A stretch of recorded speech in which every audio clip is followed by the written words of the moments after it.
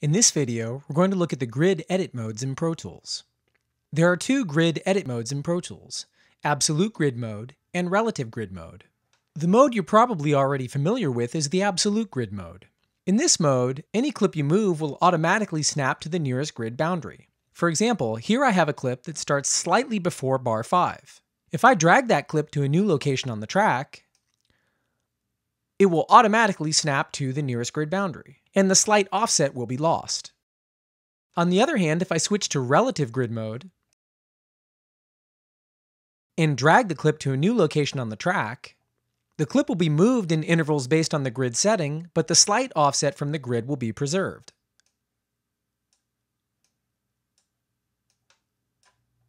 This can be quite useful when editing clips where there's a brief note or sound that happens before the grid. One little known feature in Pro Tools is the ability to separate clips on the grid. To do this, we simply select a clip, then go to the Edit menu and choose Separate Clip on Grid. Then we have the option to set a pre-separate amount, which can help to preserve the attack transients of notes. A typical value to enter here would be about 5 milliseconds. Then I'll click OK to separate the clip.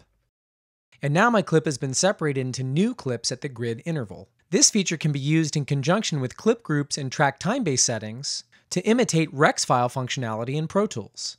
So that's an overview of the grid edit modes in Pro Tools.